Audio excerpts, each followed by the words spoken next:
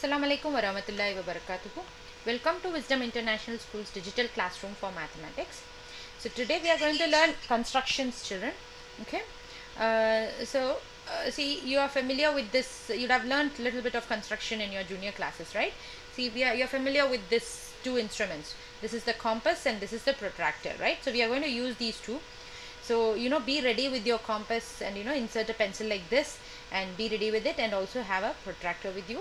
Okay, and of course a scale also. So now we are going to learn how to construct a to construct the bisector of a given angle. See, when an angle is given, you know how an angle is written, right? I mean, how an angle is drawn. You have two rays attached like this. So this is what is the angle, correct? So this angle, you should be knowing how to measure this angle, isn't it? We use the protractor to measure this angle. Now we are going to learn how to bisect it. Bisect means dividing it. Okay. So now see, this is the angle. You want to divide this into two equal parts like this. Okay.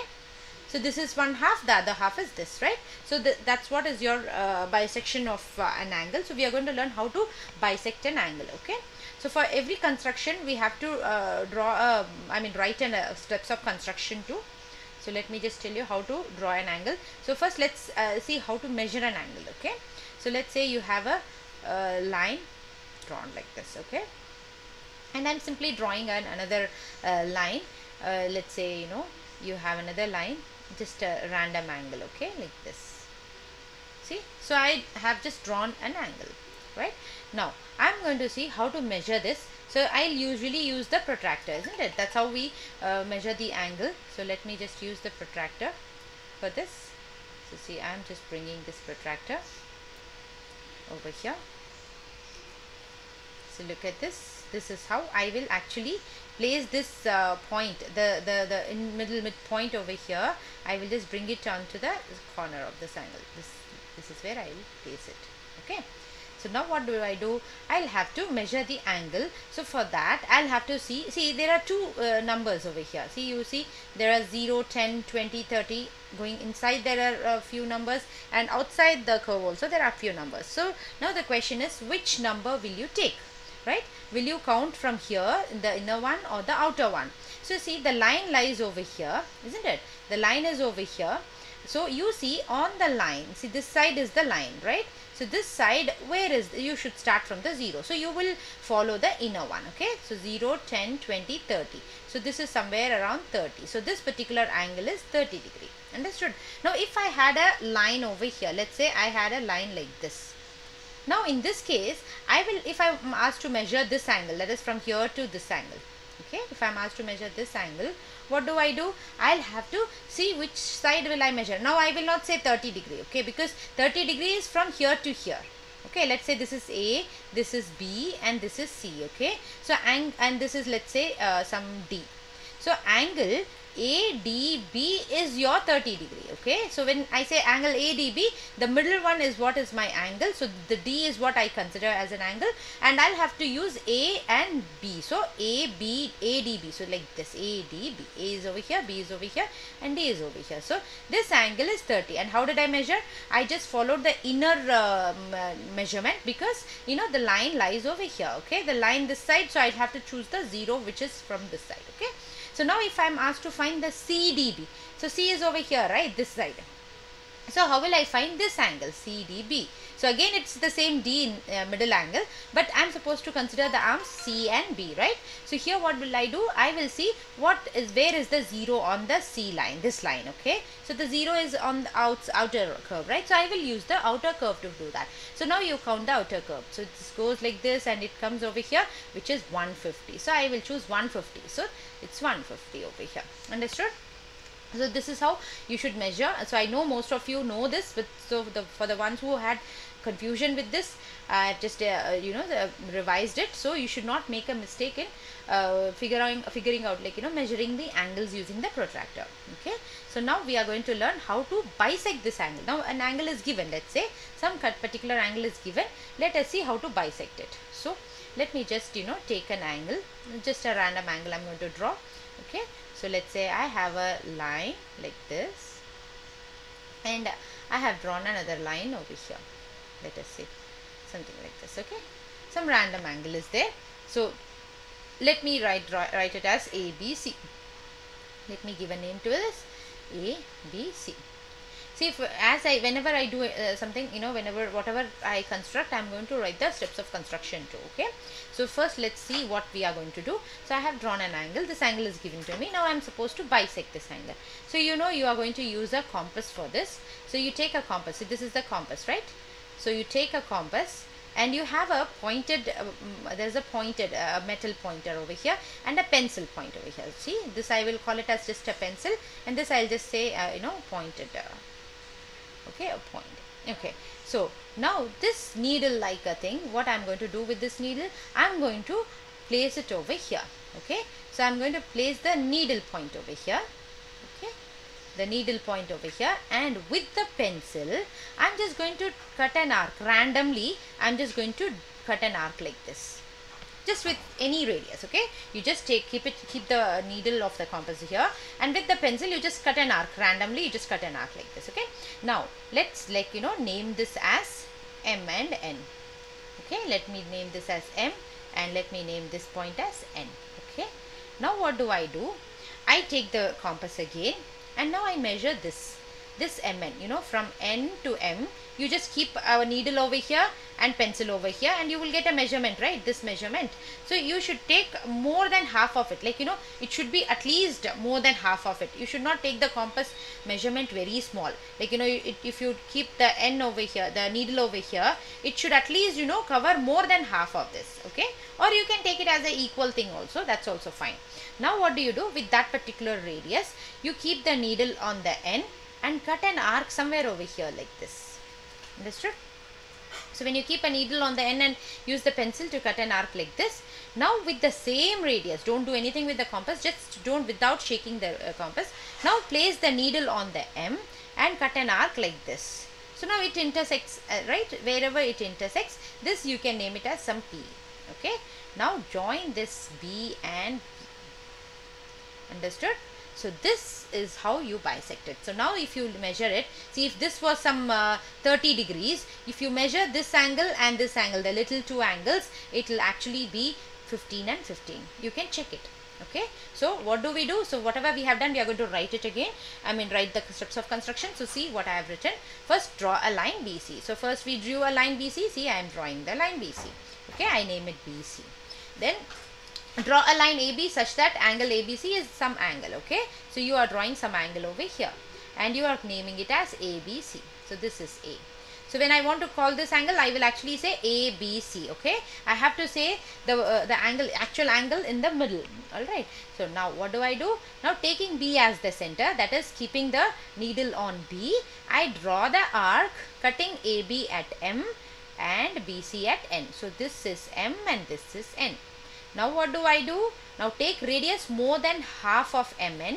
So more than half of MN or equal to MN is also fine. Okay, you just take the measure this, and then keeping N and M as radius. See, with M and N as radius as center, what you do? You draw an arc to intersect each other at P. So from here you cut an arc, from here you cut an arc. Okay, first you place the needle of the compass on the N and cut one arc.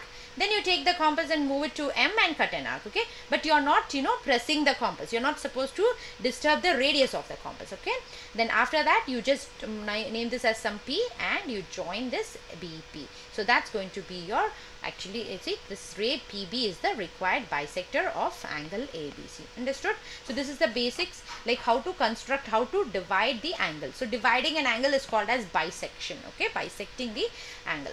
Okay, so now we are going to see how to construct a perpendicular bisector. Now you know the meaning of bisector. Bisector means dividing it into two equal parts. Now what do you mean by perpendicular bisector? So when I say perpendicular, it means it cuts 90 degrees, right? Perpendicular is like the angle between the two lines is 90 degree. Okay, so now if a line segment is given, how we are going to see how to construct a perpendicular bisector. So you are dividing it into two equal parts and also it's perpendicular. Okay, and here the angle is not given, a line segment is given. Okay, so let us say you have a line. So let me draw a line. All right, so let's say I have AB. Okay, so now what do? See, that's what I have drawn here. Taking, now AB is the line given to you. Now you have to use your compass again. Take the compass Measure this AB, not the scale, okay? I'm talking about the compass. You keep the needle over here, and see, you can roughly you can approximate that this is the half, right? You should take the compass, extend it out above this, okay? That is, it should be more than half of AB. So you just widen the compass more than this, okay? Just take the compass more than this. All right, now after this, what do? You take the compass, keep it on the A, and cut an arc on top one and at the bottom one, okay? So remember, it should be greater than half of AB. If it is less than, it will not give you the answer, okay? You can't draw it. It should be greater than, or you can have the equal to also, that's also fine, okay? Then with the same radius, okay, without disturbing the compass, you keep the needle on the B, and you cut an arc on this, up one and down one, okay? Now you join these two, okay? Join these 2 points. So this will be your perpendicular bisector. So if you measure these two lines, if you have taken 10 centimeter for AB, you're going to get 5 centimeter. Also, if you use your compass here, you will actually get, if you use your protractor here to check the angle, you will get 90 degree, okay? So this is how you do the perpendicular bisector, okay? So now I'm going to show you how to write the steps of construction. Taking A and B as center. First, you can draw the line, okay? Draw line AB. Then taking A and B as center. So why do I say center? Because I am keeping the needle on A and B and drawing the arc, right? It's like a circle, but I'm not completing the circle. I'm just drawing a part of the circle. So that's why I say that A and B as center, and radius more than half of AB, okay? If it is less than half of AB, what will happen? If you have a line like this, if you take less than half, okay, if you take the compass distance as so much, you will get the arc over here and here, and this from B, when you draw, you will get like this. It will not intersect each other. So that's the reason why we take more than half, okay? Now, so more than half of AB, draw arc on both the sides of line segment, up one and down one, okay? So from both A and B, you have to do it. So the point of intersection could be named as P and Q. So they are just naming this as P and this as Q, and then joining P and Q, and it intersects the AB at M. So this intersection is written as M. So now if you measure, AM will be equals to MB. Okay, and if you see the angle PMB will be equals to 90 degree. Okay, now let's move to construction of 60 degree. Okay, so now we are going to learn how to construct an angle 60 degree. See, so what all we have learned? We have learned how to bisect a given angle. If an angle is given, how to divide it into two parts. If a line is given, how to draw a perpendicular bisector of that, right? You are dividing the line into two equal halves, plus you are drawing a 90 degree a line which is perpendicular to this given line, right? So now we are going to learn how to construct an angle 60 degree at the initial point of a given ray. Now let us say you have a line drawn, okay? Let us say you have a line. Okay. Say you have a line AB. Okay, so let's say this is AB. Now I want to draw 60 degree angle from here. What do? I will take the compass. See, I'm not using a protractor, okay? See, if it is using a protractor, you can just keep the protractor here and you can measure it, right? And draw the angle. No, but then we are going to use the compass to do it. So what do we have to do? We will take the compass.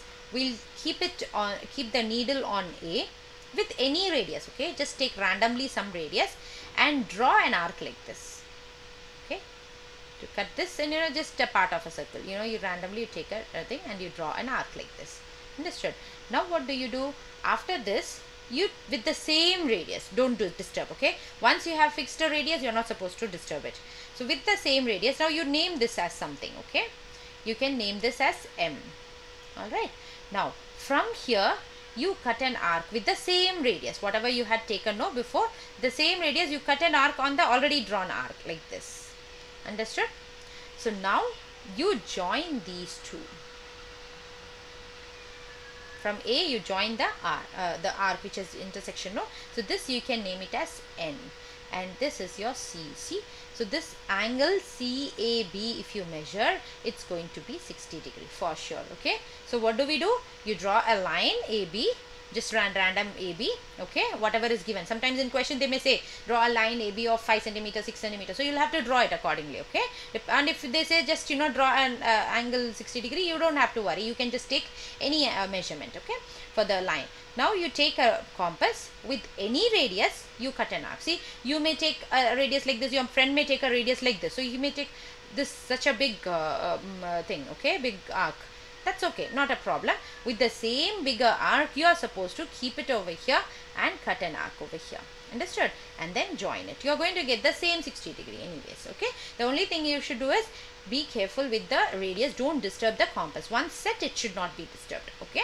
So now see, let's look at the steps of construction. Draw a line AB with A as center and any radius. Draw an arc to intersect AB at M. Alright, so you are just drawing an arc randomly and it is intersecting the AB at M. You are just naming it, okay. If you want, you can give some other alphabet also. So accordingly, you should change the steps of construction words, okay. Now, and then draw an arc on the, so now with M as the center, now you keep the needle on M and cut an arc on the already previously drawn arc. So see, that's what I have written. With M as center and same radius, draw an arc on the previously drawn arc and name it as N, okay. Now draw ray AC passing through N, right, it's passing through N. So you have to draw a radius, draw a ray AC, it should pass through the N. So we just marked N right here, so it should just pass through this N, okay. And then this angle CAB, if you measure, you will get a 60 degree of it, okay. So that's how you draw so this is very important, okay. So these three things, how to do, this is the basics, okay. Using these things only we are going to do many more angles, okay. So how to draw, how to bisect an angle, you should know. How to draw a perpendicular bisector, you should know. And how to draw a 60 degree angle, you should know, okay. So these three things, using these three things, you can actually construct many angles, any angle actually. If I give you any angle, you will be able to do it. The only thing is you should know how to divide an angle and how to draw a 60 degree and how to draw a 90 degree, okay. So these three are very important. So I want you all to write these, draw these constructions. See, I have written constructions and steps of constructions for all these three. Whatever I have written, you have to write it in a geometry classwork neatly. Write the chapter name and everything, and write these three basics neatly in your geometry classwork. Okay. So, inshallah, in the next video, I will explain the exercise problems. Okay, exercise constructions. All right. So, see you in the next video. Inshallah. Allah Hafiz. Thank you.